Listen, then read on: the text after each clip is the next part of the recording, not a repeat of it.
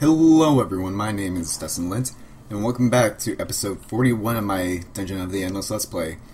So, I'm starting off on the start screen again. That's because the game, first of all, has updated. But I also chose not to continue my other Let's Play. I did have some pre-recorded episodes of those ones, but I thought it was more important to get content of the new patch out as soon as possible. And although it says 0.4.5 down the corner there, the bigger update was 0.4.4, which is so aptly named Select Hero. So some of the changes and additions they made were the first foundation stone of their form of persistence in this game, where you can unlock heroes in the dungeon and you can select your starting heroes or keep the random option. They've added 3 community items, such as the Lit Saber, the King's Armor, and Nano Bros. Very interested to see what those are. They've added 2 new tracks, and they've added some sound effects. They've filled some tooltip descriptions, and they've implemented acrylic characters in the game fonts. As far as balancing goes, this is probably one of the bigger sections for me, personally, but they've increased power for Hikenshaw and Sarah. Very big thumbs up for me. I thought that they were kind of a little bit underpowered before. And they've reduced the level up cost for Hikenshaw. That's also, I haven't played as Hikenshaw for a very long time, so I didn't realize that that was a problem, but awesome. They've increased the life and or defense of mobs Hydra, Golem, and Mini Golem. That kind of terrifies me, depending on what went on which guys. And they've updated the targeting system by prioritizing golems. That is a huge, huge deal, because I'm not sure if anyone watching this has played on the previous patch version, but it would suck so much if you had a golem make it to one of your major module rooms, and you had one of those, what are they called? I think I'll call them core crunchers, but I'm not sure what the official name is. If you had one of those core crunchers just slowly walking through your room, and the golems would just smash at your major module while your heroes ignored it and went for the core cruncher instead, that would really suck. But now that they've changed that prioritization, that is awesome in my opinion. They tweaked some of the item power and costs. I'll see what I think of that when I see how they've changed that. They've increased the power of skills Neuralite, Stun, Placebo, and First Aid. And they've increased the power of Auto-Dock Shards module. That I'm a huge fan of, because before, in the last patch, they had gone nerfed, and I wasn't really a huge fan of them anymore, but they might actually be very, very viable now, since they've updated it. As far as bug fixes go, they fixed a bug where a hero and a monster can be blocked chasing each other if they have the same speed, which I believe is the reason why my characters would stop moving sometimes when I was playing, which, if that is the case, big thumbs up again. They fixed a bug where the cryo capsule and the dust vector kept respawning after the save load, which I didn't realize was a problem, but I'm glad they fixed that. And they fixed a bug with the upgrade module's health bar height, and they fixed a bug related to the lights on major modules. With all that being said and done, let's start a new game here. And okay, so this is what either the random or choose your starting heroes is. And I like that they give them like little stat bars and game stats. Oh, I guess that's how many floors that they've made it through, deaths and completions. Yes, and let's see here.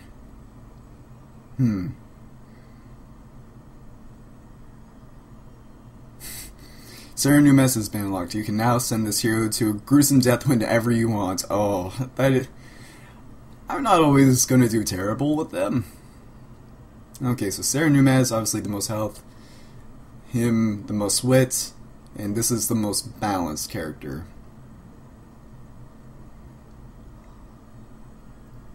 I kind of like the idea of taking Max O'Kane and Opbot if I have that option.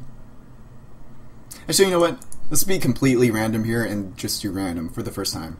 I believe the way unlocking characters works in this now, I'm just going to do too easy, just so I can actually hopefully make it through a Let's Play.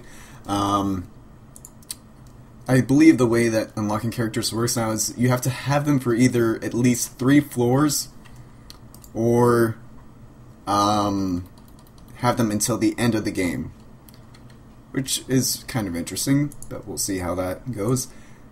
Industry, obviously, to start off with, and that's right, Opbot doesn't start off with Operate, so we may as well keep him doing what he's doing.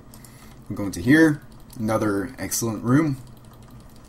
Well, oh, nope, not dealing with dust factories. I do not want to deal with those right now.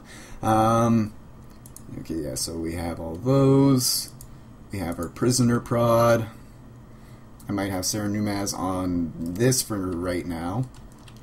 And then, yeah, prisoner prod. Is there only the 4 slots in there? That's fine. 1, 2, 3, 4. Yeah, no slots available in that room. Oh, plus I wouldn't have had enough anyways, even if I did. Okay, so we'll keep on moving. We found 10 dust. Okay, I like that. And can I level up Opbot? Yes, I can. And he gets Operate. Okay. Sarah Numaz, you are going to be the one exploring now. So you go in there, you go in there. And let's keep searching. Not as big of a fan of the game. Why do you tease me with this?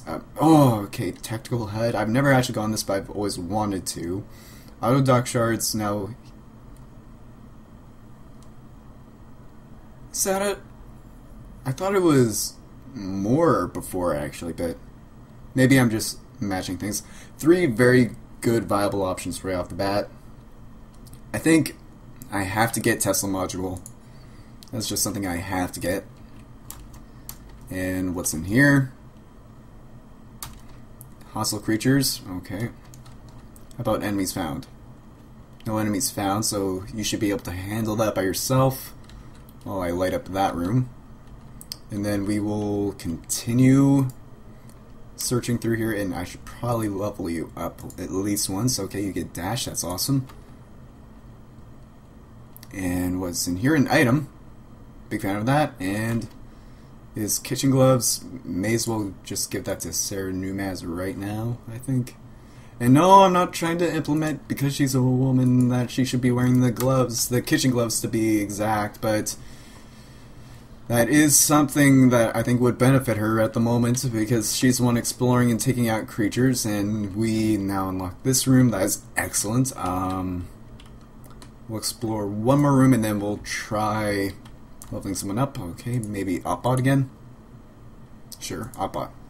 And did you get that just now, or did you have that before? I can't remember. Either way, Tesla module 1 unlocked. Awesome. Oh, and an enemy wave incoming. I might want to have Opbot make it into here. Or maybe Sarah Numaz will be fine all by herself. And she is absolutely fine all by herself. Amazing the difference between easy, or too easy and easy mode. The fact that Sarah Numaz, who probably wouldn't be able to handle any of those things by herself before, can now handle any of those guys by herself. Let's go with that one first. And then enemy waves incoming, yes. That guy's a little bit tougher, and I think he's actually the only one. Yeah, he's the only one, so you can actually go back into there. And okay, what do I want to do now? Well, I should check to see if there's anything worthwhile on this. Auto dock shards, food replicator, tear gas. All very good things to have. So I think I'm going to do this, because as far as I know, the only things that are able to attack these major modules here are the forget what they're called, the beetle guys. So let's just get that open. We find our merchant. It's Bandleader's Baton, Rapier, and 6-gun. Bandleader's Baton I wish I could get, but I definitely cannot get that. Let's just shut down that one so that way Sarah Nunez can get this. I think that will benefit her quite a bit. There we go. And if I can get Ben Lear's baton, that would be great. If I can't, then that's not the end of the world. I can't believe I haven't been keeping this in mind, but I really should be keeping in mind the fact that I need to be saving up my food. Tear gas or auto dock shards.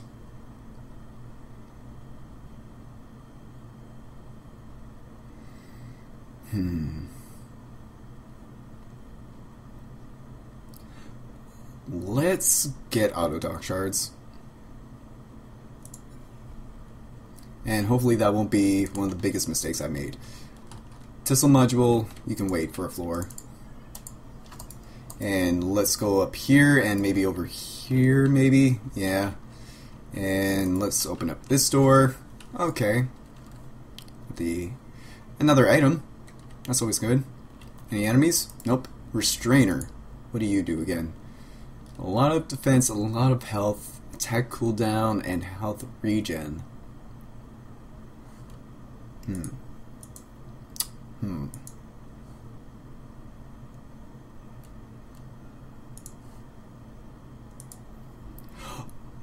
Oh, it actually increases the attack cooldown, so you get a less attack. Okay, that changes things up a little bit. For such a reason, I always thought that did the opposite thing. But, with that in mind, I think I'll still keep it because, honestly, a little bit less attack to keep her alive longer is probably still better for us. And we will go down here. Okay. Golgi, sure. What do you have at the start? Do you have operate? I believe that's operate. So Golgi, you can operate right now. Actually, do I want her operating for that or for this? That's a good question. Let's have her... Nah, we'll keep her on industry. Oh wait, no. I had the wrong person selected there. Okay, you go up here. We still have at least another 3 rooms.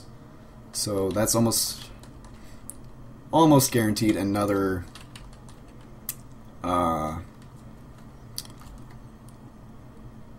item right off the bat there. Not necessarily guaranteed, but almost guaranteed. We are going to level you up, and you get the web thing. Okay, and what do we get for you next? Or what do we... Right, we were going to go down here. We were going to see what we can get from this. We could get Dust Field, Prisoner Prod 2, or Tear Gas if I had enough. But I don't have enough right now. What did I unlock again? I unlocked Auto Dock Shards. That is going to be a thing that will be useful for me in the future. But for now, and assuming that it's still true, I'm going to open up this door. Find that there's nothing in there. Except for an item and more dust. Oh, butts. Okay. So we'll... Crutchy. Okay, that's actually super useful. So you can get Crutchy and make your way into here. You can make your way into here, and you can make your way into here and defend this guy for the time being. Everything's making their way up to her. That's not great, but I think that... Yeah, that's the end of the enemy wave. That is awesome. We'll go back to that. Set up right there. And you can go down to here and see what we can... Right, I know what we can get, and I know what I want to try and get. I want to try and get tear gas. It's awesome that we're able to do all this right now. And if what is said to be true by someone else still holds true, that would be awesome, especially if this is the last story, because then I basically get a free upgrade if this is the last room, but it is not, unfortunately. Just a few more enemies. Not great, but not the end of the world either. How about enemy waves? Nope, no enemy waves. We are fine then for the time being. We'll just continue opening doors. And enemy waves? Nope. I kind of hope that this isn't the last door, but I have a feeling that it is. And it is. The last door has been opened. Tear gas has been unlocked. Just to see what we could have done if we were able to.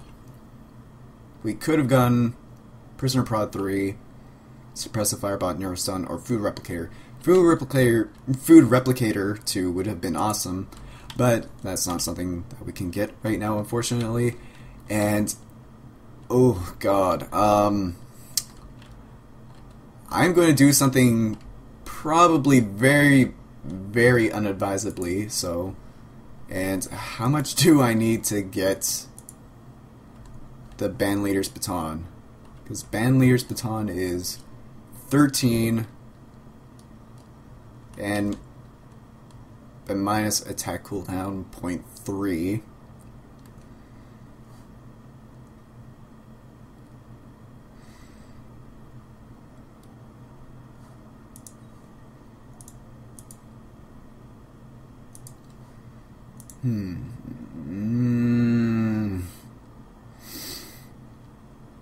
I think Band Leader's Baton is so incredibly worth it that I'm going to sell this and then power down your room, and then we're going to buy Band Leader's Baton for you, and then be on our merry way to the exit. Hopefully not lose because of my poor decision making of putting all of our eggs in one basket, and by one basket I mean, wait, so no, just down there for now.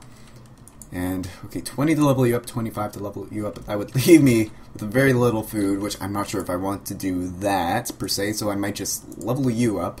35 food left.